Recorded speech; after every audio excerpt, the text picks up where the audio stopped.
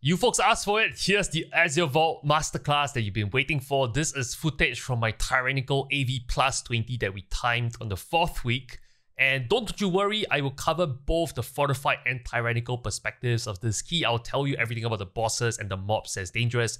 So even though it's tyrannical footage, it's applicable to both affixes. A lot of people don't like this dungeon because I think that all around it's a very technical dungeon. And in fortified and tyrannical weeks, you guys can see that we open up with this pool. It's a double pool here. And some people are very afraid of this pool because they think that, oh, the lashes will deal insane amount of damage if they get their cast off, which is kind of true. But what we are doing here, and you'll notice once I group them up, I basically did a shockwave to stun. And I'm holding my AoE fear because I know they're going to channel again. And they're about to channel. And, you know, if they just do a single cast, I don't do anything. But you can see our AoE fear towards the end. On a fortified week, some people actually last this double pull, and I think it's actually pretty efficient. As long as you group up the mobs, you can kind of make sure that none of the cast goes off. But the lashes, they do a stacking cast of that vapors, right, which basically trucks, especially on fortified week. So you need to kind of like assign interrupts if possible. What you can do is you can get this like 𝗙𝗘𝗘𝗘 auto marker. You can search it for on Waggle, and I'm sure you guys can find it. And before the key, just assign someone to a symbol each so they know exactly which one to kick. And you guys might be wondering, like, why the hell did he pull those mobs back in the room, right? Like, why didn't he pull like the triple pull? Possible, but I think it's very dangerous. And I know some of you don't pull that lashes pack here because it's not a default pack route, and I'll explain why in a bit. Azure Vaults is a very, very tight timer. Some people think that Azure Vaults needs to be given maybe an additional 2 or 3 minutes, and I kind of agree. Like, you need to do something out of the ordinary to time a high Azure Vault key. And this pull here, I think all of you are familiar, right? Normally you just tag these lashes here, kick the vapors, make sure you don't awaken the drakes. But what we're going to do next is going to start to differ from maybe some of the routes that you guys are familiar with in parks. And you can see that we are edging towards here on the left. And normally people just jump down, right? I'm telling the party to wait here because what we're going to do is going to pull the lashes and the trees here. And the rationale here, I guess, is we are trying to skip mobs that are inefficient where we cannot do as much cleave and it's very dangerous. And you can see that during this transition where we're moving across the ledge to these 3 vapors, some of them got their cast off and it kind of hurts.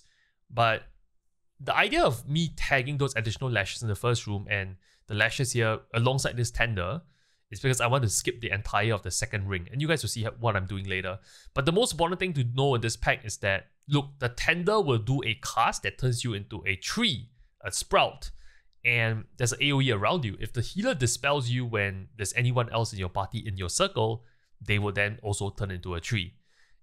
This whole area, this next area, very simple. Just make sure somebody watches the kicks or interrupts on the tenders.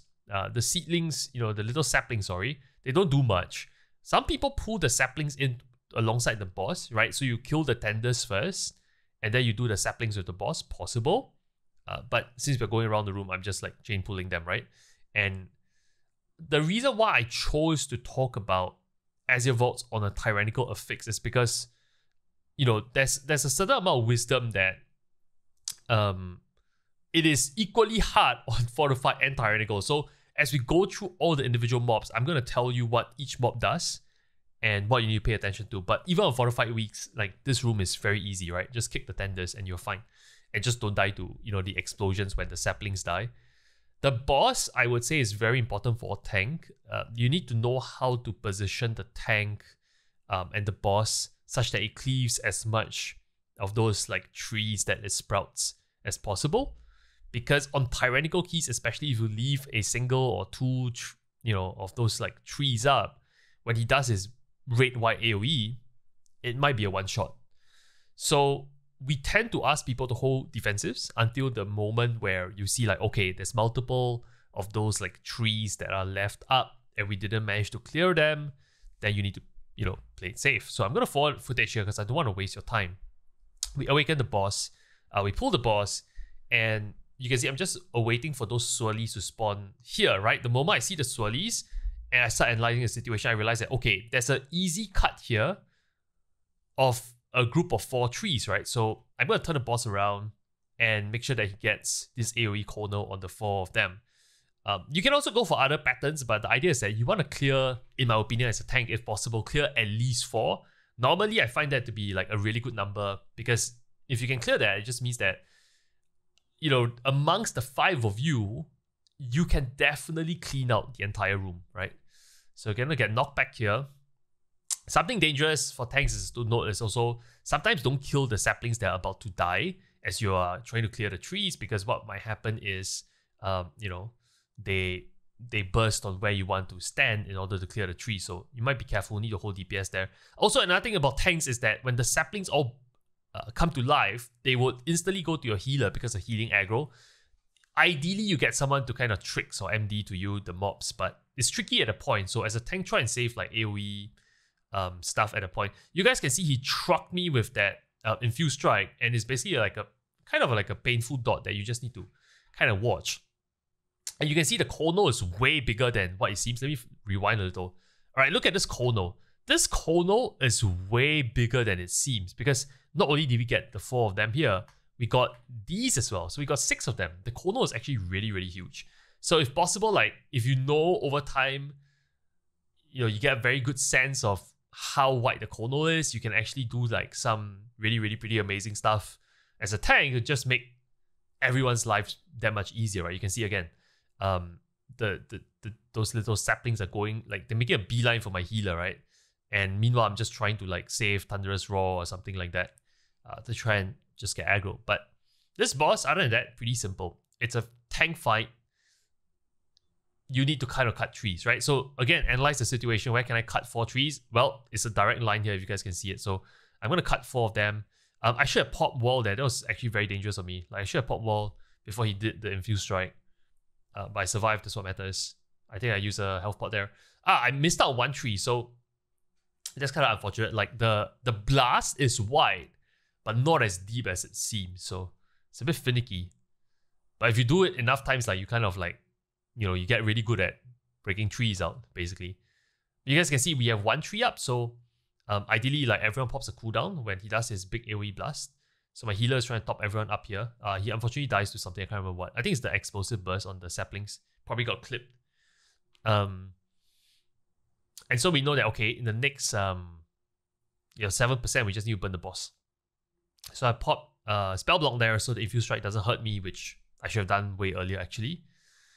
But thankfully we kill the boss, right? And let me just forward here because the next part is, you know, pretty much RP, traveling. This part, you guys have seen it, right? Like you just travel down the stairs. The default park route is basically to skip all the annoying little mobs here that the whelps will awaken, and that's the right thing to do. And you pull these 2 mobs here, right? This is the park route. These 2 mobs, elementals, they don't do much, right? They are probably like the least dangerous mobs. They do something called like a waking bane sleep, right? And if you don't kick it, well, someone sleeps. And if there's no other AoE around, it doesn't really do much.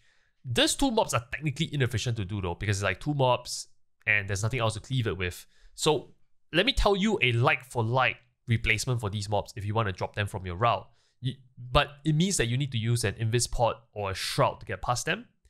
And the way to get back the same count is in the second boss room, later I'll show you, you can tag 2 other guards in the far corner. Alright, so this is the first ring of the Azure Vaults, and on a fortified week, this is like probably where a lot of people wipe, because the timer on Azure Vaults is so tight that it forces you to be efficient in your pull here. Like you cannot take too long and pull them one by one. It just takes forever. So you need to go for big plays here, right? So you can see that I'm actually going for 3 Furies, and keep in mind it's tyrannical, but it's a raging weak as well. So technically, like you can see those eye shots, those shots actually like absolutely just chunk me, right? The piercing shots. And you know, on my part, maybe I could have walled, right? So you can see before the shots land, I actually walled. So this is a huge cooldown from a warrior, but even then it chunked me, right? Massive chunk. I've also spell block here. I think I might have died here actually. But I also had spell block, and I was actually trying to save spell block to the very end when maybe the mobs were doing their raging thing. So I popped spell block here because I knew that the Furies are coming out. I could have stunned them here. I think I stunned. No, I didn't manage to stun. But I trinketed, and I died to the dot. You can see that I already have 4 stacks of the dot on me. It's actually really painful. The better play, don't be like me, obviously. Like, you could have stunned, right? I could have AoE shock. I could have shockwave this cast. But I thought that, you know, I could live, and that was a mistake. And now I basically have to play catch up, right? So I died, my healer BUS me real quick. I stunned the Furies because the worst thing that you want is the Furies to, like, you can see he is about to, you know, do that frontal, right? You can see at this point, he's about to, well, he's casting Arcane Fury, but after that, I feared them so that it doesn't get the cast off, this Piercing Shard. And my Druid did something really good there, which is he disoriented the cast. So that's something that, you know, in a high fortified key, your party should try and help you basically stop the cast from going off, because that thing absolutely chunks, right? And the problem is this Thrasher behind you, he does this like stomp. And when he does a stomp, nobody can get in and help you like kind of CC or stop the Furies from going off. But this pull I love to do, even on fortified weeks. It's a very easy pull to do. It seems scary, but it's not scary because, again, the Arcane Bolts, they kind of chunk you, but if you pop big cooldowns, you should be fine. But once you basically rounded them all up, you can chain your AoE CCs, like with Shockwave first. You can see my Fear is on 35 seconds, but my healer probably has Disorient. And the cards don't do much. And it's so important that people are adventurous in the Azure Vaults because timer is just very tight. Again, the Elementals, they don't do much. They do a Waking Bane, they do a Arcane Bolt cast, nothing much, right? The Curator does this like swirlies that land that disorients you. That's pretty much nothing you need to really know. It casts Heavy Tome, doesn't really do much. So the most important thing about this ring, both rings, is actually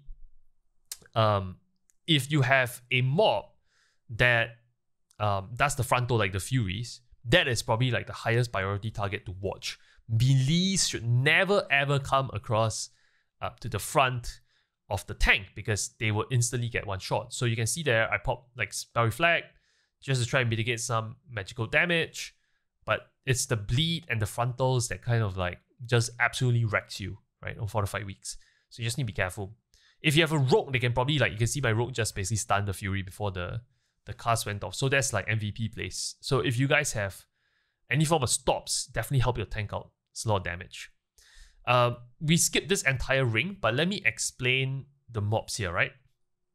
And while I'm mid-air, let me pause the footage. So you guys already know what the Attendant does, the Elemental does, they do nothing. The Keeper, this mob, you see it quite often in Azure Vaults. And the Keeper basically does Condensed Frost, which you can ignore. The most important thing to kick is the Icy Binding, because if you don't kick the Icy Binding of the Keeper, and if you use my Plater profile, it will highlight the cast. If you don't kick the Icy Binding, it roots everyone, and those AoEs that is being spawned by, let's say, you know, the Elementals or, you know, other forms of mobs, those will kill you. And you guys also see these 2 constructs here. These 2 constructs are actually really easy to tank. We're shrouding here, but let me talk about the 2 constructs. So the 2 constructs, they do a bash.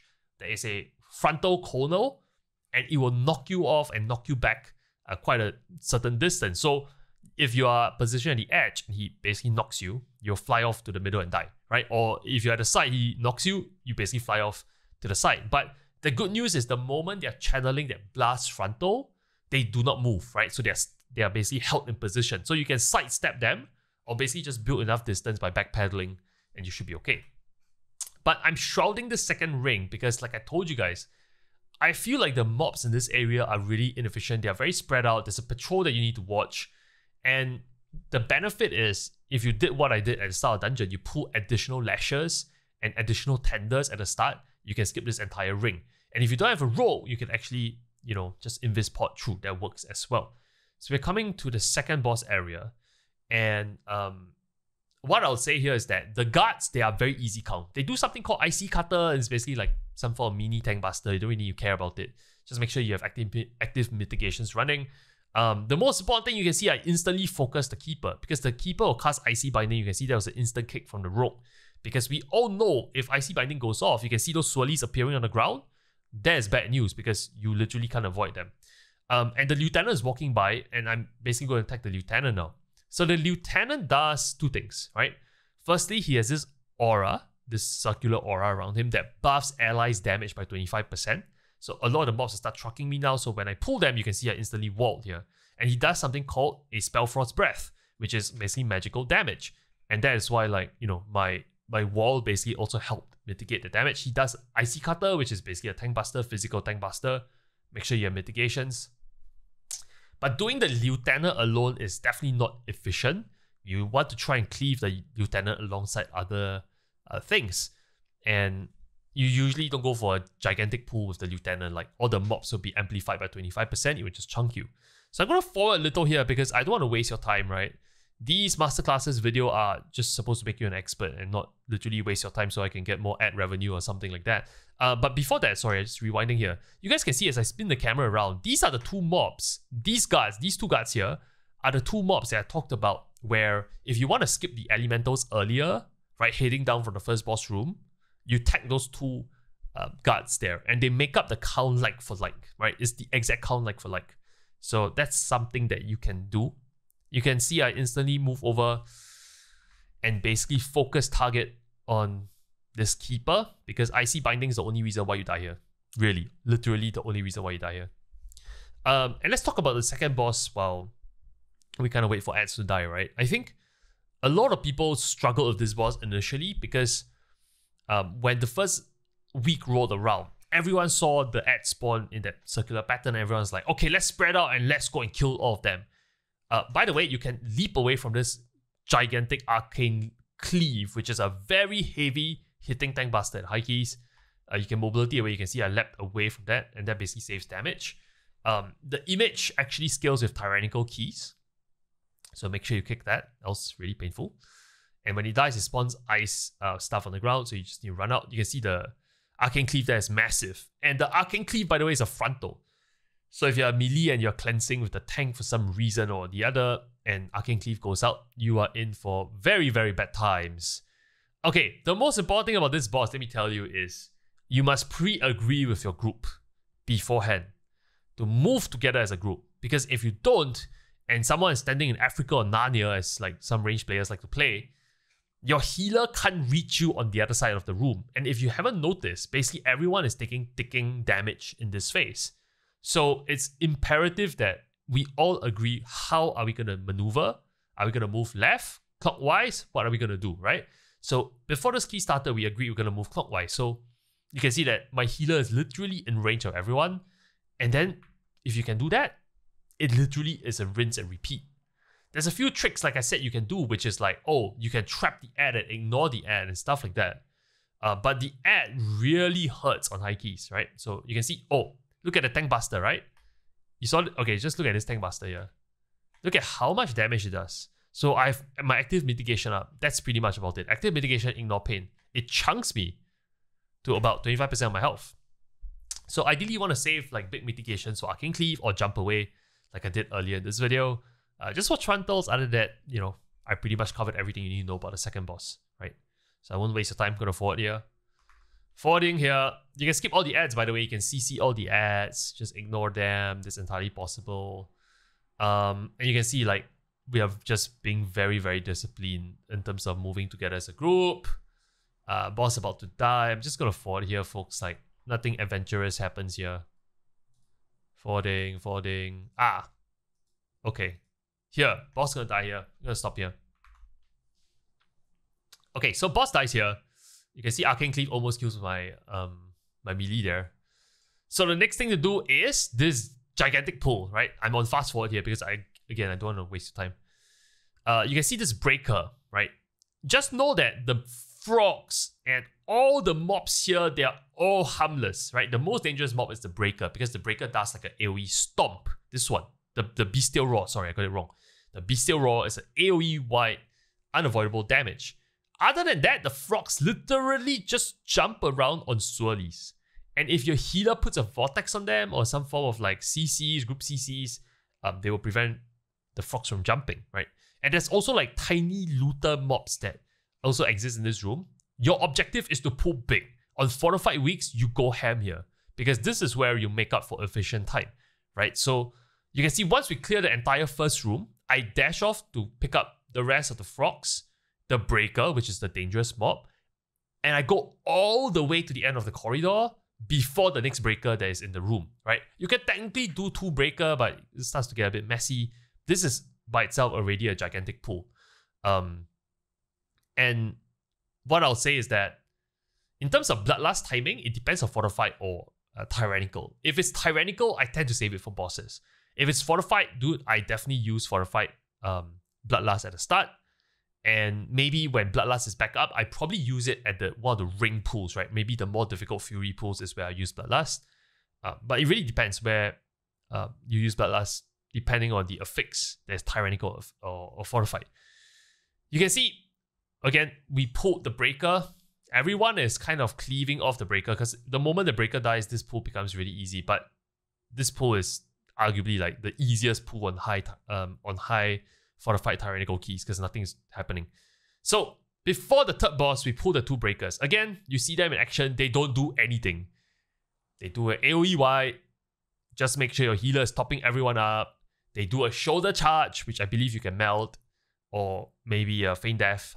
I'm not sure about feign death, but anyway, they charge you, they do damage to you, which is why your healer needs to top everyone up. Also, when they charge you, they also knock you back flying.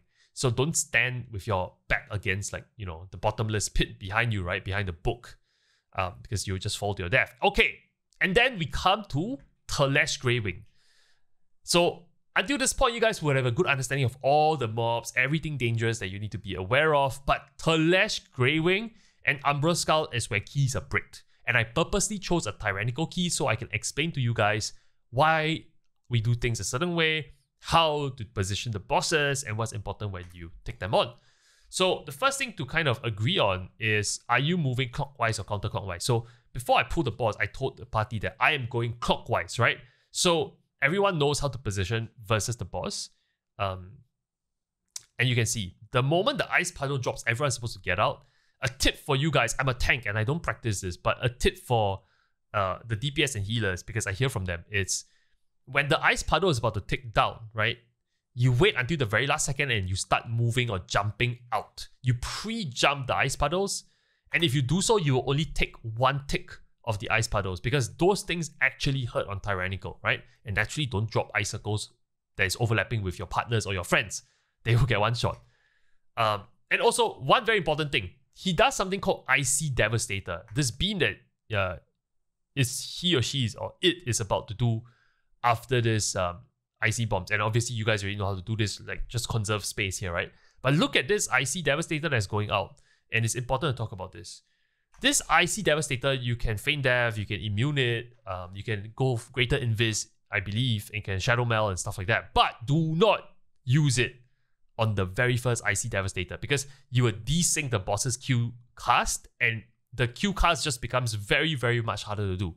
So don't ever use Vanish or Shadow Meld on the first Icy Devastator. This is the second one, so it's fine, right? You can just eat it. But you guys know the drill, like spread out when Icy Devastator goes out. If you're Rogue Vanish, if you're Night Elf Shadow Meld, basically just drop aggro and you will instantly cancel the Icy Devastator. So less things for your healer to heal, more DPS your healer can do. And trust me, you need all the DPS you can get. And you can see Icy Devastator going out again. And bombs are coming out. So it's rinse repeat, right? It's a very technical dungeon. And you can see we are basically maximizing our space here. And the healer needs to top everyone up before this blast. Because this absolute 0 kind of chunks you can see on the Tyrannical key. So healer needs to top everyone up, standing in the airflow, and then we know we have frost bombs again, so we're dropping frost. And rinse and repeat, folks. That is it. I just gonna fast forward here. You can see like while my range DPS died there because really the ice puddles, they just hurt. They absolutely hurt, right? You guys can see like my hunter dying there. It's just the ice puddles. He took 2 ticks of damage on a +20 Tyrannical and he died. You need to take only 1 tick of damage. And sometimes it's worth even saving like personal health pots for that moment because it really, really chunks. Cannot stress this enough, right? You can see like my healers are starting to move at the 1 second mark because he just wants to take 1 tick of this frost bomb. And my hunter dies here, unfortunately. So we just need to survive this next bit because the ice will start despawning. Some people thought that the ice will not despawn, right? But we now know that the ISO despawn. So as long as you conserve space, you will never run out of space. It's not a DPS check per se. I would say it's more like a healing check on Tyrannical. And also kind of like a logic check by DPS and healers not to take more than 1 tick of the IC puddle damage. So that's the first major wall. Well, I would call it the second major wall in Azure Vaults, because the first major wall is probably those ads I told you about in the ring, right? Those are dangerous. But Grey Wing is probably the next big wall. And finally, Umbra Skull. I think a lot of people hate this boss, including myself, right? Out of all the bosses they created in Dragonflight, this one scares me the most because sometimes I feel like I'm at the mercy of everyone. So let me rewind here a little because there's a few tech I want to talk about. So when you pull Umbra Skull, ideally you want to tank the boss like at the side of the room. And I talked about this during a 1-minute Mythic Plus tip video. If you tank the boss to the side of the room, you are restricting where the crystals will spawn, those ads you need to kill. And if you don't kill those ads, they explode. They put a dot on everyone will die. So the reason why you pull it to the edge of the room is because you want to make sure that the crystals spawn close to the boss. That way the melees don't have to run all over the place to try and kill them, right? So you're restricting the space where the crystals can spawn, which is basically any advantage you can have. And he does something called Dragon Strike, which, as a prop warrior, you can reflect. And then he does this basically frontal beam that, you can also make sure you dodge. But I normally wait for the frontal beam to go up before I reposition the boss though, because of the slow. Sorry, I'm rewinding again. You can see he turns around to do Crystalline Roar, right? I, at this point, then use Heroic Leap, or if you are other tanks, you can use your mobility spells at this moment to basically move up to this cliff here. And there's a couple good reasons why I'm tanking him on the cliff. Number one, and by the way, I'm gonna, I basically walled this Dragon Strike. Dragon Strike kind of hurts because big frontal damage followed by a dot over time, right? So basically you can see that by tanking it here, the orbs, these tiny orbs on the ground, they will make it very difficult for them to try and climb up the slope to reach you as a tank. Because I'm sure you're aware, as a tank, there are times where all the orbs conspired to go on you. Like all of them suddenly turn their attention on you. And some people say that it's healing threat. Some people say it's dependent on how many stacks of this movement speed debuff that you see on screen that determines whether the orbs chase you or not. I don't think there's conclusive proof. My healer thinks it's healing threat, and I kind of agree that's probably more plausible. But my point is, as a tank, if you tank it up here, the orbs make it very hard. It makes it very hard for the orbs to kind of reach you. And also, it kind of limits the amount of spread where the crystals spawn. You can see like at 75%, the first wave of crystals spawns, and I'm just helping out in melee range. The next thing you will see is at the bottom, all the crystals have already basically died because the boss is so close to the wall, there's no real space to spawn the crystals. And that kind of helps. So my idea here is that I have not used Bloodlust. I basically told the DPS that, all right, at the 75% mark for the crystals, and I reflected this, and I told them, at the 75% first wave of crystals, we use our own personal offensive cooldowns. At the 50% mark where he spawns the second wave, then we use Bloodlust. And by then, the third wave of crystals at 25%, people should have their big cooldowns up. But yeah, Dragon Strike is kind of scary. And you can see that over here, the orbs are starting to chase me, right? So I'm trying to run out, and I'm trying to run out and not cleanse because I'm abusing Thundering, right? What do I mean by that? So, rewinding the footage here. You can see that I have 10 stacks here, right? But Thundering is about to happen. You can see the moment Thundering happens, Thundering allows you to ignore any form of movement speed debuff. If you read the tooltip for the affix, it literally says, when you have Thundering, you cannot be slowed, right? Because it will be unfair to you that you can't cleanse in time. So I use Thundering to move the boss out to the open, away from all the orbs that they're trying to trap me. And here, I know that at the 50% mark is about to come, right? So I quickly move the boss to the edge of the room. And this roar is coming. I don't know if I'll make it out in time, so I walled there, precautionary defensive. But 50%, this is where it spawns, right? So I'm trying to move the boss to the side of the room. Arguably, I could have moved faster, so I restrict the ad spawn. But over here, you can see we instantly pop Bloodlust. And this is where, I would say comp is quite important in Azure Vaults. Some people think that if you take 3 melees DPS to this dungeon, you're going to have a very bad time on those crystals. And I think I kind of concur.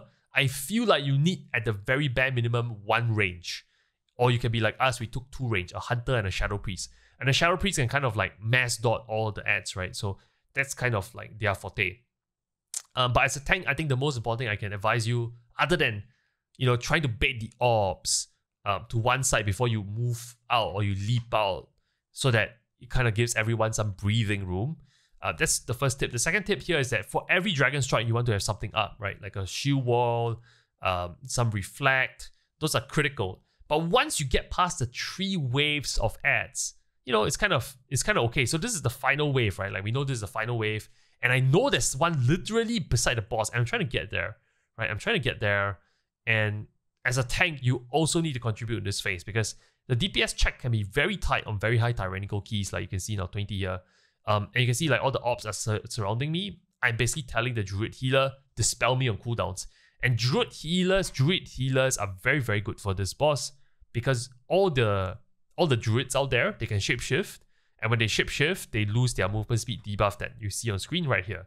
So they can movement speed away by just shapeshifting, and then they save your cleanse or dispel for the tank, so that the tank always can get the dispel on cooldown and run away from orbs. So once you kill the 3rd wave of ads, it's smooth sailing, and you are timing this key if you've done everything I told you to. So I would say that Azure Vault sounds like a challenging dungeon, but in fact, it's not that terrible if you get the right comp. Like I said, range is really important for the final boss. And also, if you keep in mind like how to deal with those nasty frontal shards from those Fury mobs, those are also another killer. But you gotta go aggressive on pulling the mobs, because if you don't, you're gonna run out of time because of just how long, you know, this particular boss takes. It takes forever, right? Because you gotta swap to add, swap to boss, swap to add, swap to boss, and then everyone moves so slowly.